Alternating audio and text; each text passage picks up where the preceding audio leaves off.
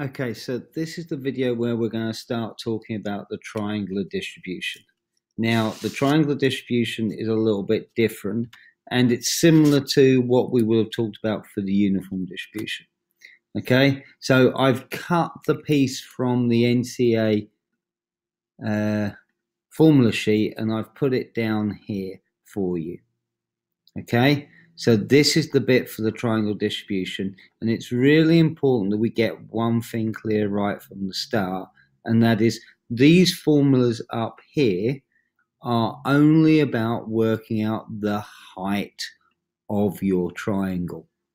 Okay, now the letters correspond to what's down here in the map. Okay, so if I was going to work out a value between A and C, I've got to use this formula to work out the height.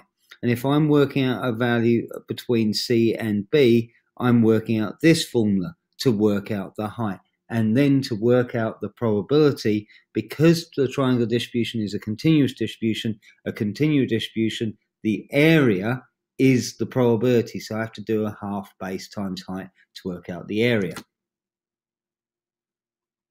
Now, naturally, that causes a bit of a problem when I've got a value between here and say here. You'd have to work out the area underneath to the left, work out the area to the right, and then subtract both of those away from 1. But that's just using some probability nous rather than doing anything that's particularly difficult. Okay, so with your triangle distribution, it's continuous. So that's the first thing. So therefore, you would expect it to be something that's measured. In this case, my example from the 2017 exam is litres. That's measured. So I'm fairly happy with that. Okay. So that's the first thing I've got to worry about. It's continuous. But then for a triangular distribution, unlike a uniform distribution, they'll tell me that I've got a minimum and I've got a maximum, and they should tell you something along the lines of everything is equally likely. With a triangular distribution, they'll tell you a minimum, they'll tell you a maximum, and they'll tell you the most likely.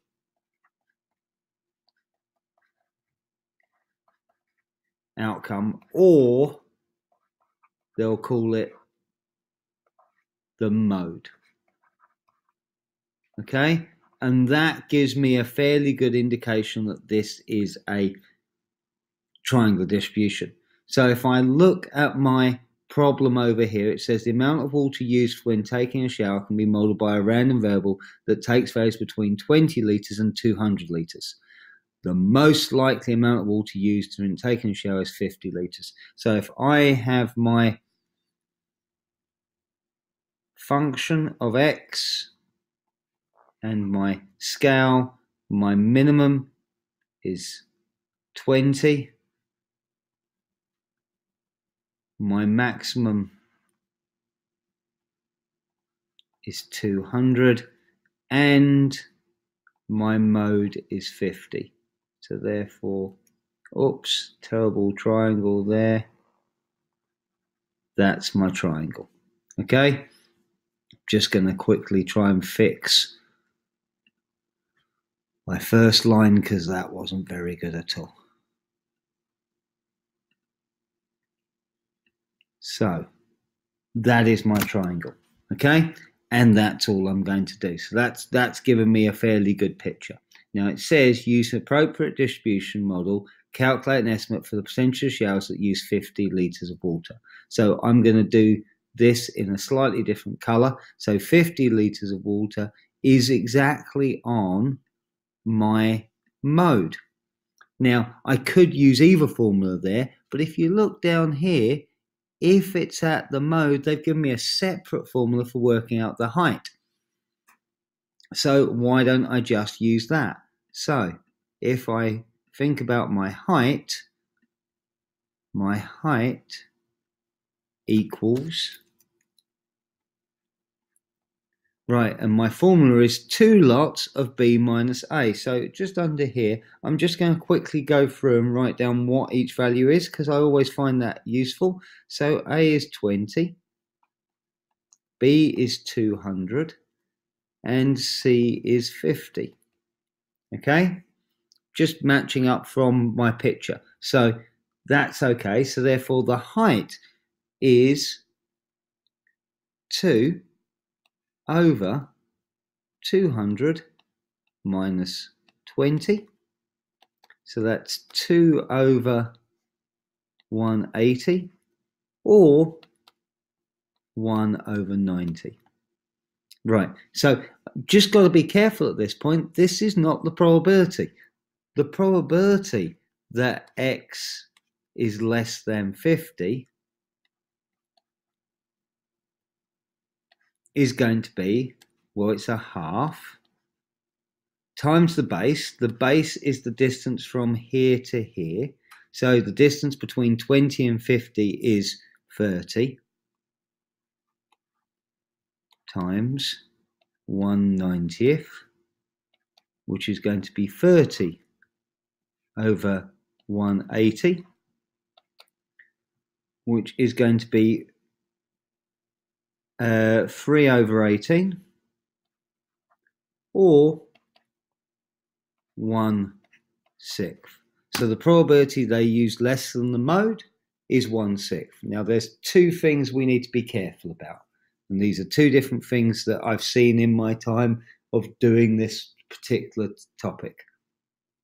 The first thing is people forget to work out the area given the fact they've just worked out their height. They work out the height and they think they've done answer the problem. Okay, that is not the case. The second thing that people forget to do is when they work out the base, sometimes they just take the base number of 50 because they're forgetting it's the distance between the two values. So just watch out for those two things and you should be fine. So now we can put a tick against using the probability to work out the probability of less than 50 litres of water. The second part, and for some reason I cut off the double I now need to work out an estimate of the percentage of showers that use more than 40 litres. Oh, just spotted something that's really useful, because you need to always read the question. It's asked me for a percentage. I've left my answer as a fraction. That is not going to cut it. So now I need to go, right, menu 1/1/6 times 100 is 16.67%. So I need to make sure I actually write the answer in the format they've asked me to do. Now I can put a tick there. Okay, so the second problem was probability and estimate the percentage of showers use more than 40 litres.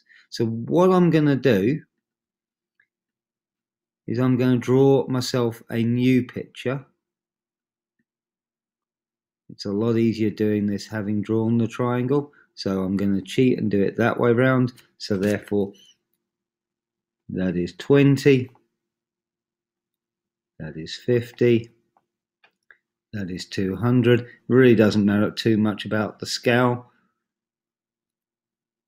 That is 40. Now they want me to do more than 40 litres, so they want me to work out the probability over here. But that's a lot of work. So what I'm going to do is I'm going to work out the probability over here, and then having worked out my green bit, I'm going to take that away from 1, because the probability under this whole triangle has to be 1. Okay, so that's my logic. That's what I'm going to do. I find that easier than trying to work out this half of the triangle and then add on this bit. It's just a lot of work. I'm just going to end up working out one calculation and take it away from 1. So because I'm working out the value is 40, that's between the lowest value and the middle, the mode. So I'm going to be using this particular formula here. Okay, so my height equals, right, it's 2 lots of x, which is 40, minus a, which is 20, over b minus a, which is 200 minus 20, c minus a, so that's 50 minus 20, which is, well, 40 minus 20 is 20, so that's 40, because 2 lots of 20 is 40, and I've got 180 times 30. Okay, so I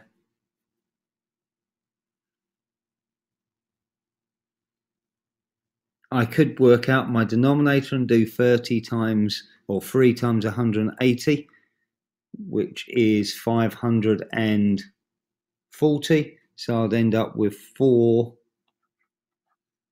over 540.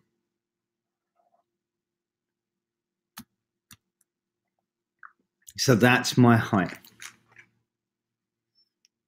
Did that in my head, so I'm just going to double check.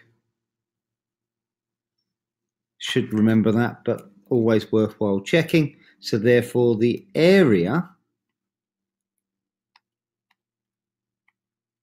which is the probability, is a half times my base. Now remember, my base was 20 because it's the distance between 20 and 40,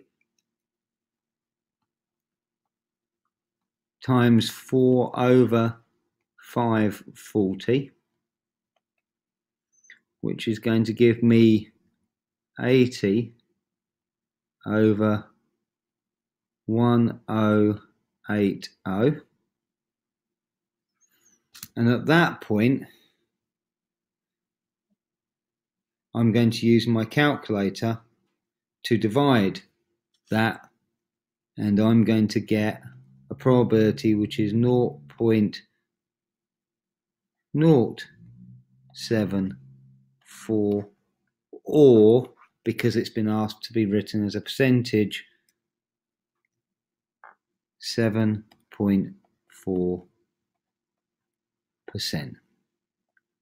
Okay, so that's me working through using the formula. Now, if they'd given me the value, oh, actually, no, I haven't quite finished, have I? Because I've forgotten the one key thing, because I said the probability that I've worked out here is for less than 40. My question has asked me to work out the probability it is more than 40. So the probability that X is greater than 40 litres, it's going to be 1 minus 0.074, which is 0.926, or 92.6%. Now I've managed to answer the question. So it didn't matter if I had to work out the value above here or below here. I just have to use the right bit of the formula that's on the formula sheet. But I do have to remember that once I've worked out my height, I have to work out my area to get my probability. And in this case, it was easier for me to work out that little bit down there and subtract it away from 1 and then convert it into percentage than otherwise. And lastly, we do need to be careful that if it asks for a percentage, we give them a percentage, because lots of people seem to miss that. And even I nearly did there. It's very easy to miss that when you're in the middle of a question. Okay, so that's triangle distribution. I hope that was useful. Until next time.